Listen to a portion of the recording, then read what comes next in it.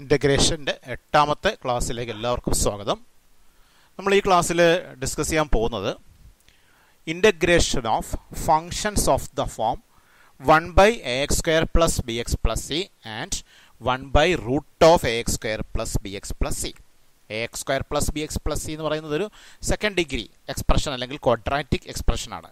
1/a second degree expression, അതല്ലെങ്കിൽ 1/√a second degree expression. ഈ ഫോമിലുള്ള ഒരു ഫംഗ്ഷൻ വന്നാൽ, ഈ രണ്ട് ഫോമിൽ ഏതെങ്കിലും ഒരു ഫോമിലുള്ള ഫംഗ്ഷൻ വന്നാൽ എങ്ങനെയാണ് അതിനെ ഇൻ്റഗ്രേറ്റ് ചെയ്യേണ്ടത്, അതാണ് നമ്മൾ ഈ ക്ലാസ്സിൽ പഠിക്കാൻ പോണത്.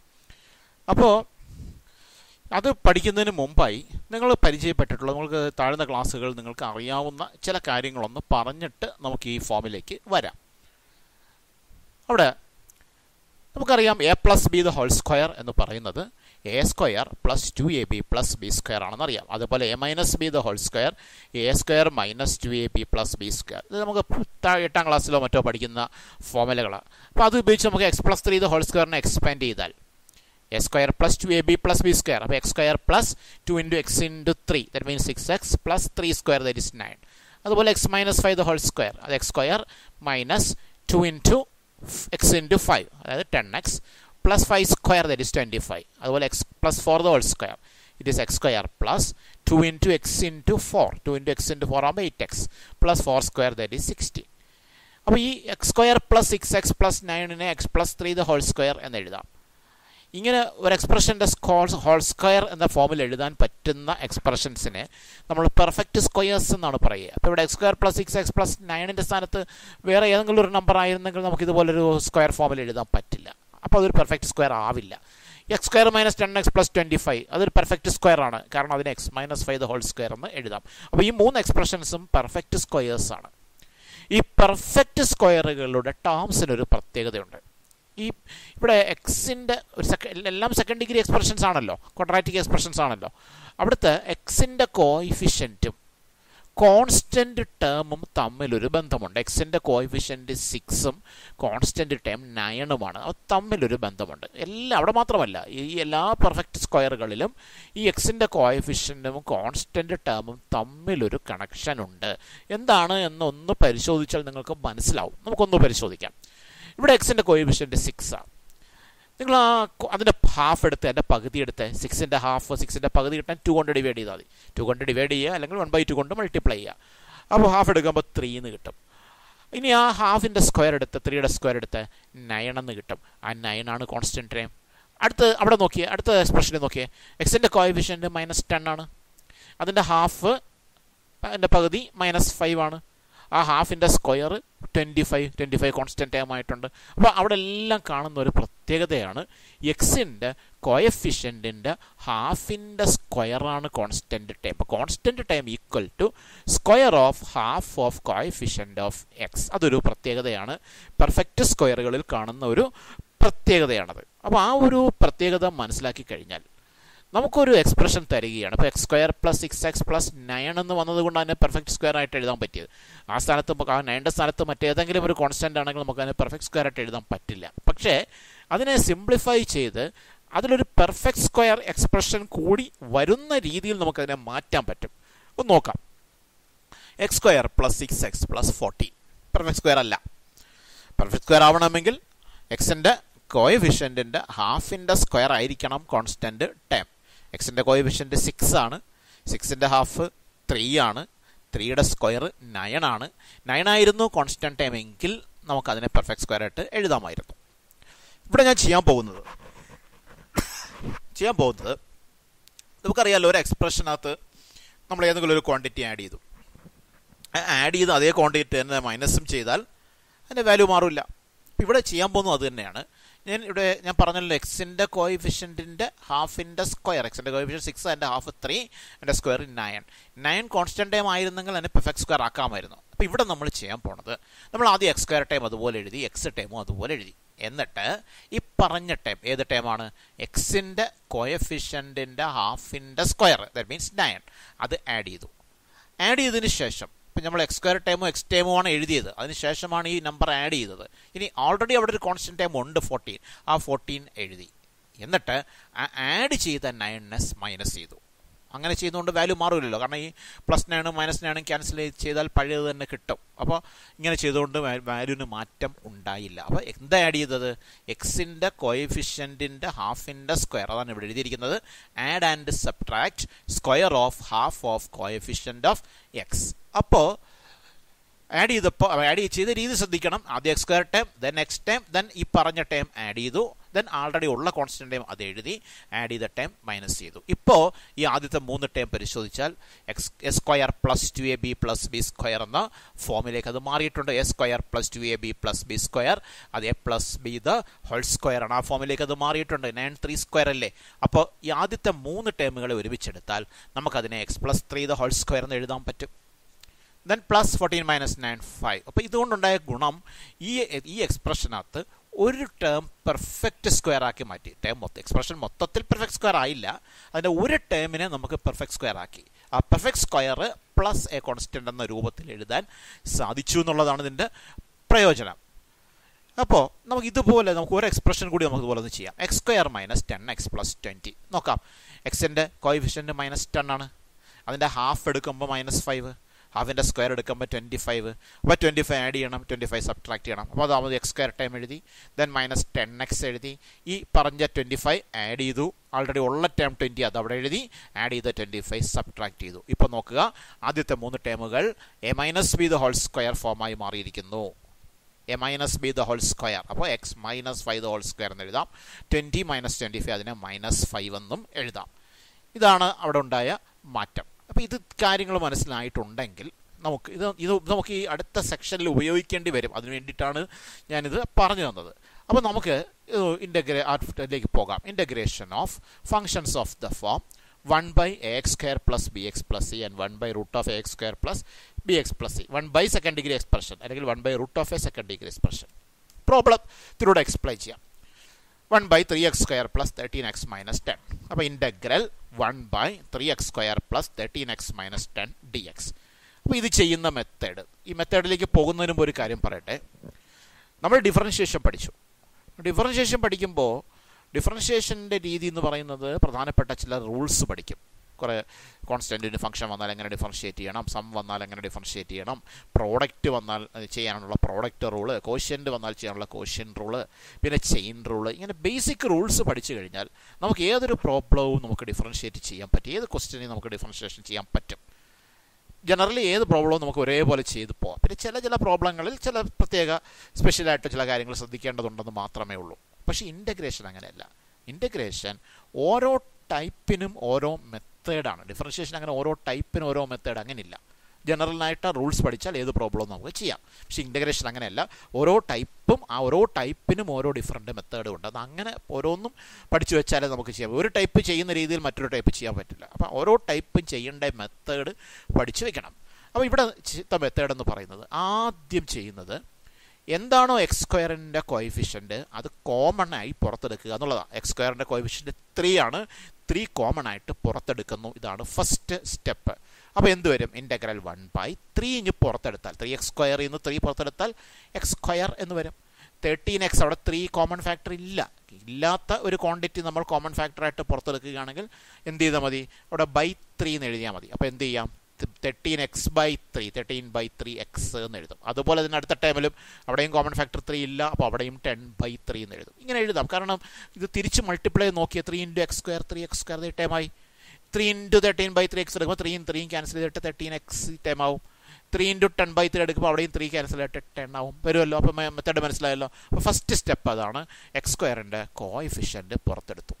ഇപ്പോൾ ഇൻ്റഗ്രലിനകത്ത് നമ്മൾ കാണുന്നത് 1/3 × x² + 13/x - 10/3 എന്നാണ്. ഇത് 1/3 എന്ന് പറയുന്ന കോൺസ്റ്റൻ്റ് ആണ്. കോൺസ്റ്റൻ്റ് ഇൻറ്റു ഫംഗ്ഷൻ ഉണ്ടെങ്കിൽ കോൺസ്റ്റൻ്റ് ഇൻ്റഗ്രൽ സൈനിന് പുറത്തേക്ക് എടുക്കാം. കോൺസ്റ്റൻ്റ് ഇൻറ്റു ഫംഗ്ഷൻ വന്നാൽ ഇൻ്റഗ്രൽ എഴുതുന്നത് കോൺസ്റ്റൻ്റ് ഇൻറ്റു ഫംഗ്ഷൻ്റെ ഇൻ്റഗ്രൽ എന്നാണ്. അപ്പോൾ 1/3 into integral of 1/x² + 13/3x - 10/3 dx. ഇപ്പോൾ ചെയ്തപ്പോൾ ഉണ്ടായ ഗുണം ഇവിടെ x² കോഎഫിഷ്യൻറ്റ് 1 ആയി മാറി എന്നുള്ളതാണ് ഇവിടുത്തെ മാറ്റം.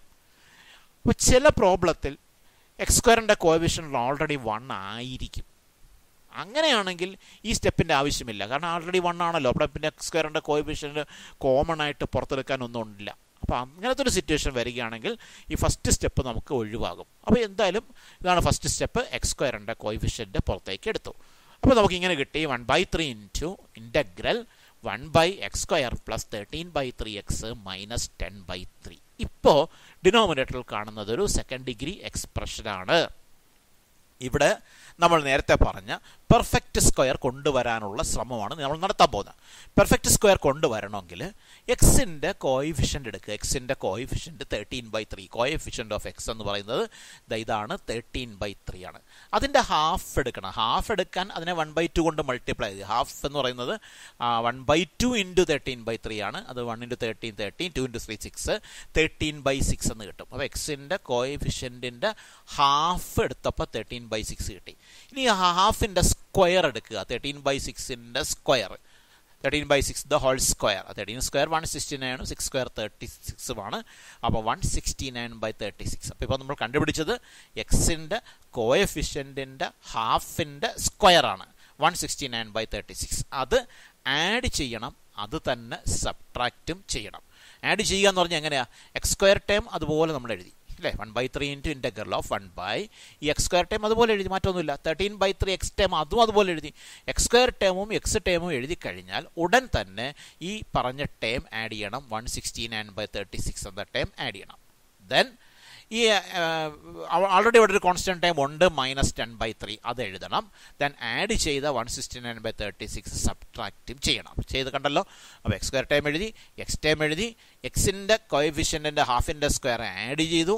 ദെൻ അവിടെ ഉണ്ടായിരുന്ന കോൺസ്റ്റന്റ് ടൈം എഴുതി, ആഡ് ചെയ്ത് അതേ ടൈം തന്നെ മൈനസും ചെയ്തു. അങ്ങനെ ചെയ്തതുകൊണ്ട് വാല്യൂ മാറുന്നില്ല. എന്നിട്ട് ആദ്യത്തെ 3 ടൈം നമ്മൾ ഒരുമിച്ചെടുക്കുക. X square plus 13/3x plus ഈ 169/36 നമ്മൾ നേരത്തെ കണ്ടതാ, 13/6ൻ്റെ സ്ക്വയറാണ്, 13/6 ദ ഹോൾ സ്ക്വയർ. ഇനി അടുത്ത 2 ടേമുകൾ, ആദ്യത്തെ 3 ടേം എടുത്താണ് ഇങ്ങനെ എഴുതിയത്. X square plus 13/3x plus 169/36നെ നമ്മൾ 13/6 ദ ഹോൾ സ്ക്വയർ എന്ന് എഴുതി. അടുത്ത 2 ടേമുകൾ -10/3 -169/36, അതൊന്ന് സിംപ്ലിഫൈ ചെയ്യാം. -10/3 -169/36 ഒന്ന് LCM എടുത്താൽ നമുക്ക് സിംപ്ലിഫൈ ചെയ്താൽ 3 ഇൻറ്റു 36 108 ഡിനോമിനേറ്ററിൽ എഴുതി. ഒന്ന് ക്രോസ് ചെയ്താൽ -10 into 36 it is -360, 3 into -169 it is -507. അത് -360 -507 ആകുമ്പോൾ -867/108. 3 കൊണ്ട് ക്യാൻസൽ ചെയ്യാം, മുകളിലും താഴെയും 3 വെട്ടുമ്പോൾ -289/36 എന്ന് വരുന്നുണ്ട്. അപ്പോൾ -289/36 എന്നാക്കി. ഇപ്പോൾ ഈ ആദ്യത്തെ 3 ടേമുകൾ ഞാൻ നേരത്തെ പറഞ്ഞതാണല്ലോ, നമ്മൾ എക്സിൻ്റെ കോഎഫിഷ്യൻറ്റിൻ്റെ ഹാഫിൻ്റെ സ്ക്വയറാണ് ആഡ് ചെയ്യുകയും സബ്ട്രാക്ട് ചെയ്യുകയും ചെയ്തത്. അത്രയും ചെയ്ത് കഴിയുമ്പോൾ ആദ്യത്തെ 3 ടേം പെർഫെക്റ്റ് സ്ക്വയറായി മാറുമെന്നാണ് നേരത്തെ പറഞ്ഞു നിർത്തിയത് നമ്മൾ. A square plus 2ab plus B square, അല്ലെങ്കിൽ A square minus 2ab plus B square. A square plus 2ab plus B square ആണെങ്കിൽ അതിന് A plus B the whole square എന്ന് എഴുതാം. A square minus 2ab plus B square ആണെങ്കിൽ അതിന് A minus B the whole square എന്ന് എഴുതാം. ഇതിലേതെങ്കിലും ഒരു ഫോമിലേക്ക് മാറും എന്ന് പറഞ്ഞു. തീർച്ചയായിട്ടും മാറിയിട്ടുണ്ട്. അതാണ്ട് എ സ്ക്വയർ പ്ലസ് ഇത് 2ab ആയിരിക്കും, ഉറപ്പായിട്ടും ആയിരിക്കും, പ്ലസ് ബി സ്ക്വയർ. അപ്പോൾ ബി എന്ന് പറയുന്നത് 13/6ഉം എ എന്ന് പറയുന്നത് എക്സുമാണ്. A square plus 2ab plus B square, അത് A plus B the whole square ആണ്. അപ്പോൾ X plus 13/6 the whole square ആണത്. മൈനസ് ഈ 289/36, 289 എന്ന് പറയുന്നത് 17ൻ്റെ സ്ക്വയറും 36 6ൻ്റെ സ്ക്വയറുമാണ്. അപ്പോൾ 17/6 ദ ഹോൾ സ്ക്വയർ എന്ന് എഴുതാം. Integral 1/x plus 13/6 the whole square minus 17/6 the whole square. ഇതൊക്കെ ചെയ്തത്, ഇത്രയും കാര്യങ്ങൾ ചെയ്ത് കഴിയുമ്പോൾ ചെയ്ത കാര്യങ്ങൾ ഒന്നുകൂടി ഓർക്കുക. ആദ്യം ചെയ്തത് എക്സ് സ്ക്വയറിൻ്റെ കോഎഫിഷ്യൻറ്റ് പുറത്തെടുത്തു. ദെൻ കോൺസ്റ്റൻറ്റ് വന്നു, കോൺസ്റ്റൻറ്റിൻ്റെ ഫംഗ്ഷൻ വന്നു, അത് കോൺസ്റ്റൻറ്റ് ഇൻ്റഗ്രൽസ് പുറത്തേക്കാക്കി. ദെൻ ചെയ്തത് എക്സിൻ്റെ കോഎഫിഷ്യൻറ്റിൻ്റെ ഹാഫിൻ്റെ സ്ക്വയർ ആഡ് ചെയ്തു, അത് തന്നെ സബ്ട്രാക്റ്റും ചെയ്തു. അവിടെ ചെയ്യുമ്പോൾ ശ്രദ്ധിക്കേണ്ടത് ആദ്യം എക്സ് സ്ക്വയർ ടൈം എഴുതും, എക്സ് ടൈം എഴുതും, അത് കഴിഞ്ഞ ഉടനെ ഈ എക്സിൻ്റെ കോഎഫിഷ്യൻറ്റിൻ്റെ ഹാഫിൻ്റെ സ്ക്വയർ എഴുതും. ദെൻ അവിടെ ഉണ്ടായിരുന്ന കോൺസ്റ്റൻറ്റ് ടൈം എഴുതി ആഡ് ചെയ്ത് ടൈം സബ്ട്രാക്റ്റ് ചെയ്തു. ദെൻ ആദ്യത്തെ 3 ടേമുകൾ ഒരു പെർഫെക്റ്റ് സ്ക്വയർ ആയി മാറും, A plus B the whole square form ആയി മാറും. ബാക്കി സിംപ്ലിഫൈ ചെയ്ത് ഇങ്ങനെ കിട്ടി. ഈ ടേമിനെയും നമ്മളൊരു സ്ക്വയർ ഫോമിൽ എഴുതുക. ആ സ്ക്വയർ ഫോമിൽ ഇപ്പോൾ 289 17ൻ്റെ സ്ക്വയറും 36 6ൻ്റെ സ്ക്വയറുമാണ്. അതുകൊണ്ട് 17/6 ദ ഹോൾ സ്ക്വയർ എന്ന് എഴുതുക. അവിടെ ഒരു കാര്യം ശ്രദ്ധിക്കുക, എല്ലായ്പ്പോഴും ഇങ്ങനെ പെർഫെക്റ്റ് ആയിട്ട് സ്ക്വയർ കിട്ടണമെന്നൊന്നും ഇല്ല. ചിലപ്പോൾ ഇവിടെ ഒരു 10/5 3 എന്നാണ് കിട്ടിയെന്ന് വിചാരിച്ചോ. 10/3 എന്ന് കിട്ടിയാൽ കുഴപ്പമൊന്നുമില്ല. 10 എന്ന് പറയുന്ന റൂട്ട് 10ൻ്റെ സ്ക്വയറാണ്. 3 എന്ന് പറഞ്ഞ റൂട്ട് 3യുടെ സ്ക്വയറാണ്. അങ്ങനെ എഴുതിയാൽ മതി. Root of 10/3 the whole square എന്ന് എഴുതിയാൽ മതി. അങ്ങനെ എഴുതുക. അങ്ങനെ എഴുതേണ്ട ഉദ്ദേശം എന്ന് പറയുന്നത്, ഇത്രയും ചെയ്ത് കഴിയുമ്പോൾ നമ്മൾ കഴിഞ്ഞ ക്ലാസ്സിൽ കുറേ റിസൾട്ടുകൾ പഠിച്ചു. അതിലൊരു റിസൾട്ടാണ് integral 1/x² - a² dx. Integral 1/x² - a², a എന്ന് പറയുന്ന കോൺസ്റ്റൻ്റ് dx. ഈ റിസൾട്ടുമായിട്ട് ഇതിനൊന്ന് കമ്പയർ ചെയ്ത് നോക്കിയാൽ 1/3 × ഇൻ്റഗ്രൽ 1/x² - a² dx എന്ന ഫോമിൽ x²ൽ എക്സിൻ്റെ സ്ഥാനത്ത് x + 13/6ഉം എയുടെ സ്ഥാനത്ത് 17/6ഉമാണ് വന്നേക്കുന്നത്. അപ്പോൾ ഇത്രയും സിംപ്ലിഫിക്കേഷൻ നടത്തിയപ്പോഴാണ് ഈ ഫോമിലേക്ക് മാറിയത്. ഇവിടെ ഒരു കാര്യം ഓർക്കുക, എപ്പോഴും ഈ 1/x² - a² വരണമെന്നില്ല. ചിലപ്പോൾ 1/a² - x² ആയിരിക്കും വരിക, ചിലപ്പോൾ 1/x² + a² ആയിരിക്കും വരിക, ചിലപ്പോൾ 1/√x² - a² ആവും, അല്ലെങ്കിൽ 1/√a² - x² ആവും, അതല്ലെങ്കിൽ 1/√x² + a². ഈ നമ്മൾ കഴിഞ്ഞ ക്ലാസ്സിൽ നമ്മളൊരു standard റിസൾട്ടുകൾ പഠിച്ചല്ലോ. 1/x² - a², 1/a² - x², അങ്ങനെ ഒരു എണ്ണം പഠിച്ചല്ലോ. പഠിച്ച റിസൾട്ടുകളിൽ ഏതെങ്കിലും ഒരു റിസൾട്ടായിട്ട് ഇത് മാറിയിരിക്കും. അത് ചെയ്ത് വരുമ്പോഴേ അറിയാൻ പറ്റില്ല. എപ്പോഴും 1/x² - a² വരണം എന്നില്ല. എന്തായാലും ഈ പറഞ്ഞ ഫോമിൽ ഏതെങ്കിലും ഒന്നായിരിക്കും. ഇവിടെ വന്നേക്കുന്നത് ഇൻ്റഗ്രൽ 1/x² - a² dx. അതിൻ്റെ റിസൾട്ട് നമുക്കറിയാം. ഇൻ്റഗ്രൽ 1/x² - a² dx എന്ന് പറയുന്നത് 1/2a × log mod x - a/x + a എന്നാണ്. 1/2a × log mod x - a/x + a plus c.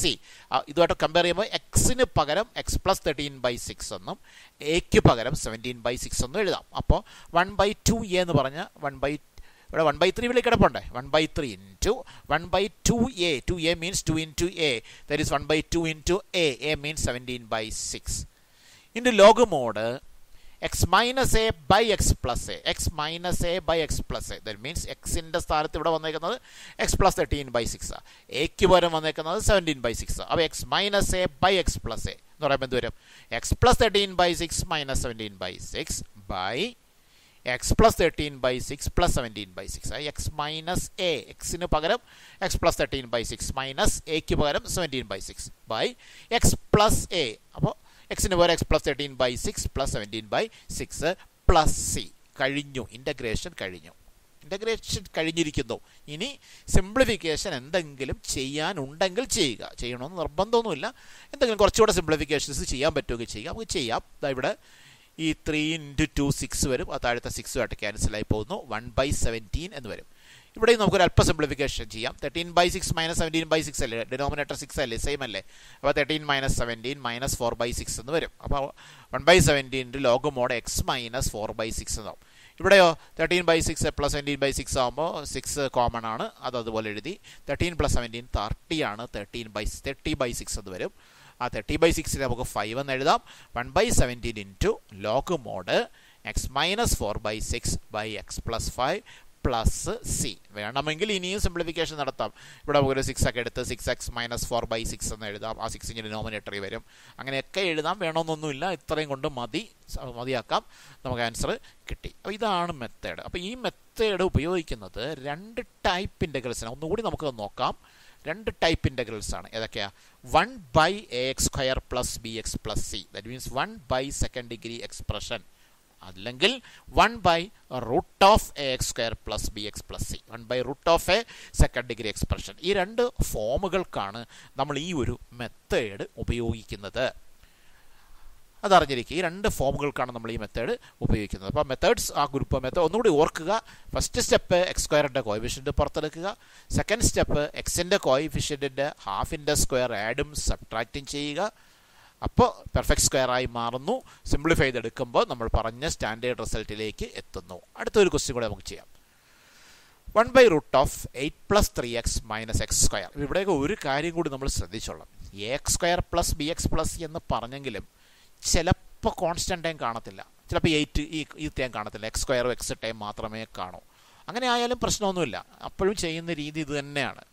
ഇപ്പോൾ നേരത്തെ ക്വസ്റ്റ്യൻ തന്നെ ആലോചിച്ച് നോക്കുക. നേരത്തെ ക്വസ്റ്റ്യനിൽ നമ്മൾ എന്താ പറഞ്ഞത്, 1/3x² + 13x - 10 എന്ന. ചിലപ്പോൾ എന്തേ കാണൂ, 1/3x² + 13x എന്നേ കാണൂ. കോൺസ്റ്റന്റ് ടൈം ഉണ്ടാവില്ല.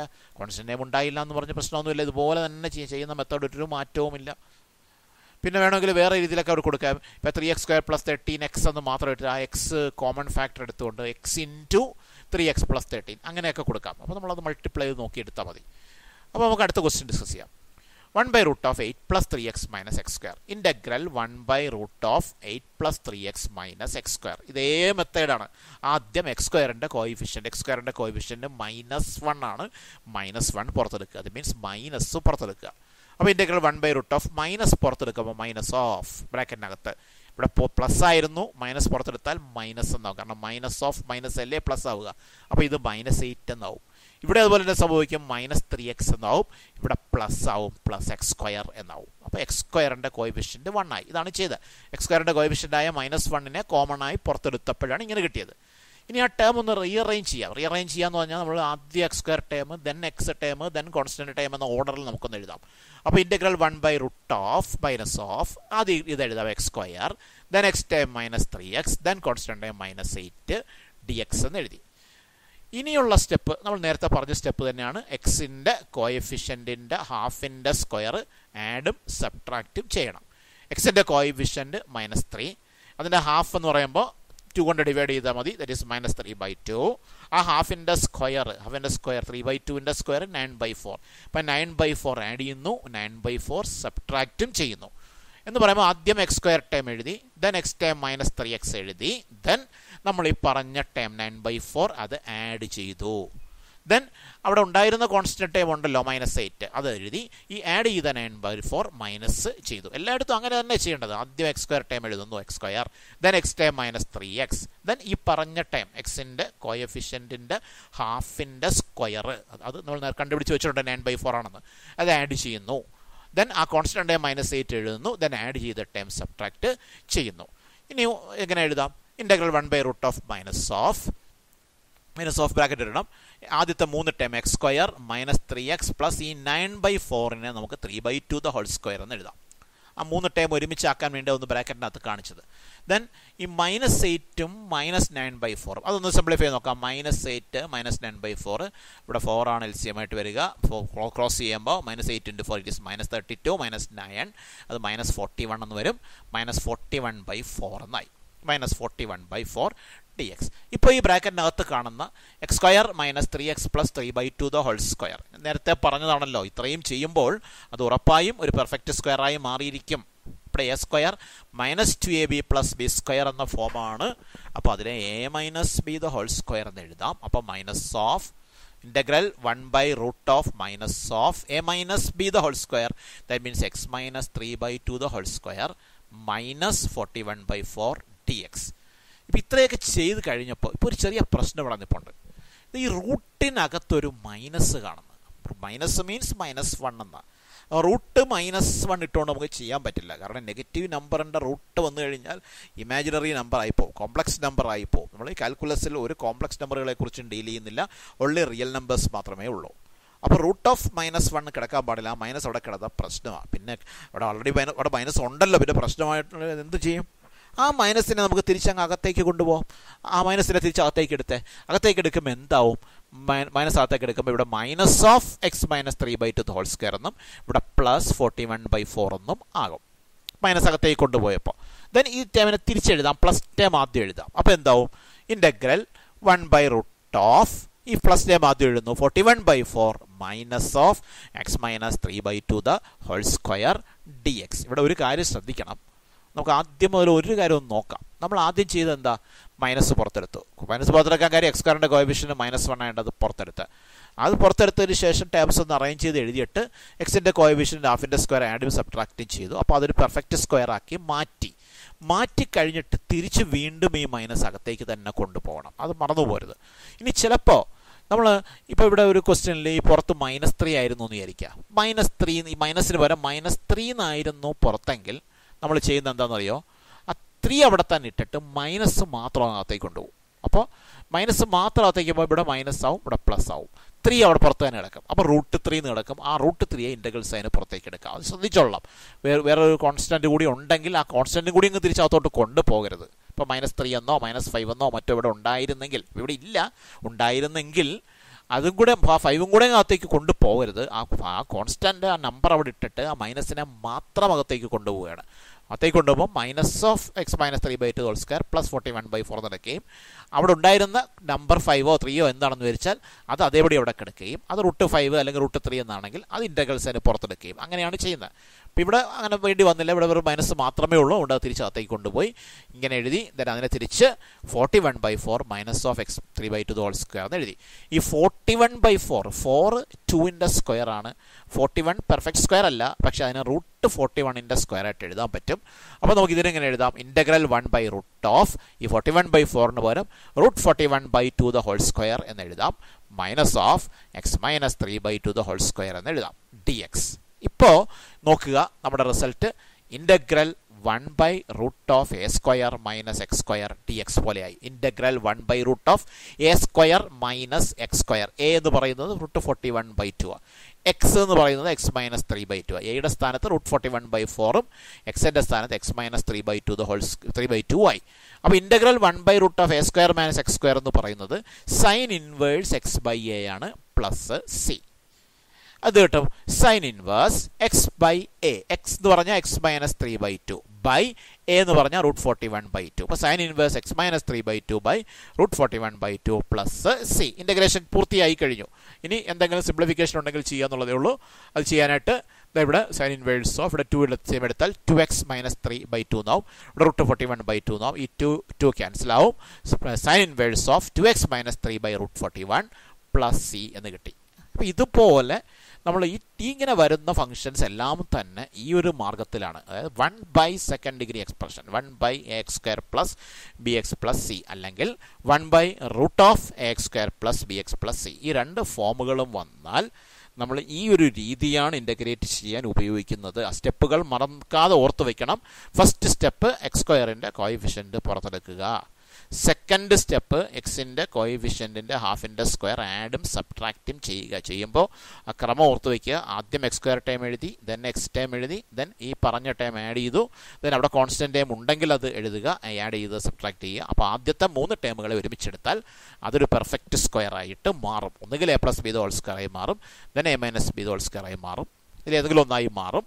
ദെൻ അത് സിംപ്ലിഫൈ ചെയ്തെടുക്കുന്നു. സിംപ്ലിഫൈ ചെയ്തെടുക്കുമ്പോൾ നമ്മൾ നേരത്തെ പഠിച്ച 6 form 1/x² - a², 1/a² - x², 1/x² + a², അല്ലെങ്കിൽ ഇതിൻ്റെയൊക്കെ റൂട്ട് വരുന്നത് 1/√(x² - a², 1/√(a² - x², 1/√(x² + a². ഈ പറഞ്ഞ ഫോമിൽ ഏതെങ്കിലും ഒരു ഫോമിലേക്ക് വരും.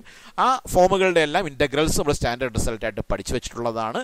അത് അപ്ലൈ ചെയ്തുകൊണ്ട് നമുക്ക് ഇൻ്റഗ്രൽ എഴുതാൻ പറ്റും. ഇതാണ് അതിൻ്റെ മെത്തേഡ്. നിങ്ങൾ അതേപോലെ ഈ 2 ക്വസ്റ്റ്യനുകൾ 1/9x² + 6x + 5ഉം 1/√(7 - 6x - x²ഉം ഈ 2 ക്വസ്റ്റ്യൻസ് നിങ്ങൾ സ്വയം ചെയ്ത് നോക്കുക. ഈ രണ്ടാമത്തെ ചെയ്യുമ്പോൾ ശ്രദ്ധിക്കണം, x² കോഎഫിഷ്യന്റ് മൈനസാണ്, റൂട്ടിനകത്താണ് മൈനസ് കിടക്കുന്നത്. അപ്പോൾ നേരത്തെ ചെയ്തതുപോലെ മൈനസ് പുറത്തെടുത്തിട്ട് ഏറ്റവും അവസാനം തിരിച്ച് വീണ്ടും അകത്തേക്ക് കൊണ്ടുപോകേണ്ടി വരും. ഈ റൂട്ട് കിടന്നുകൊണ്ടാണ് അങ്ങനെ ചെയ്യേണ്ടി വന്നത്. റൂട്ടില്ലായിരുന്നെങ്കിൽ ഈ മൈനസ് പിന്നെ അകത്തേക്ക് കൊണ്ടുപോകേണ്ട ആവശ്യമൊന്നുമില്ല.